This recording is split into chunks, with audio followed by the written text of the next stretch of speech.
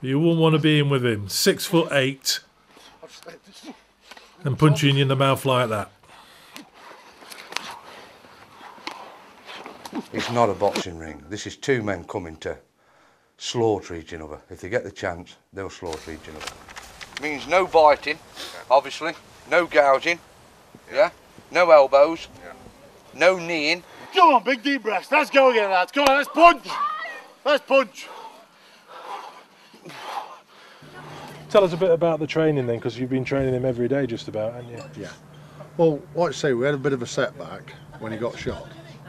You know what I mean? Like I say, it hit him in the side, went down on him on the slanted side, and blew his bow in half. I was just in the wrong place at the wrong time. I don't back down. And two idiots, I don't think they had the ways or the means to put me away, so they just decided to shoot. On you here, you stay pat now. Now listen, all right then gentlemen, this is a bare knuckle fight.